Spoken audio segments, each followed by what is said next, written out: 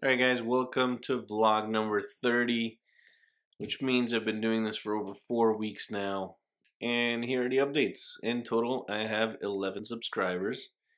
And my most popular video was a gaming video about the Stardew Valley glitch. Last 4 days in a row, I've been getting over 70 views per day.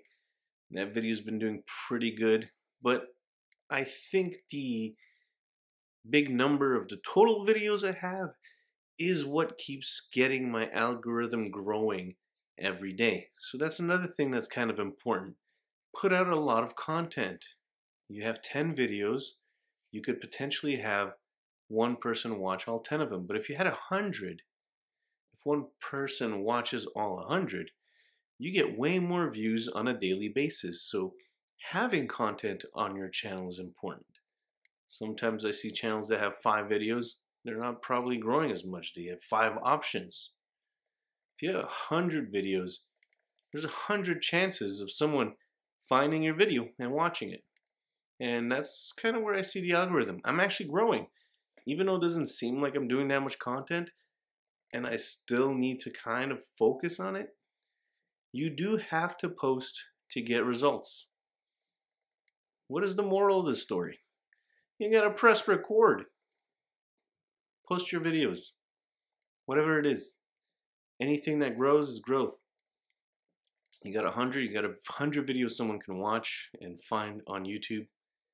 It's actually kind of amazing the people that I have been finding based on my content in regards to my suggested views.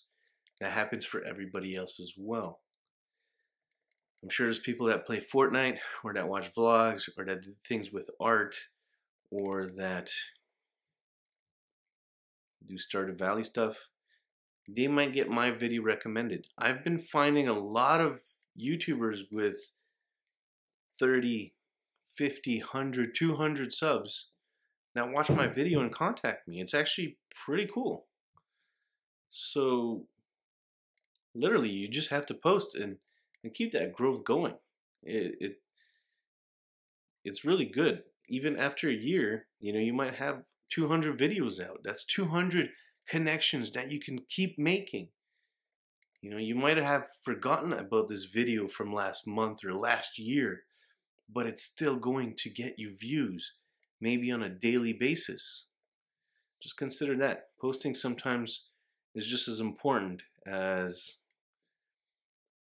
knowing what you want to post, but posting frequently and having enough videos and just starting is the key factor here.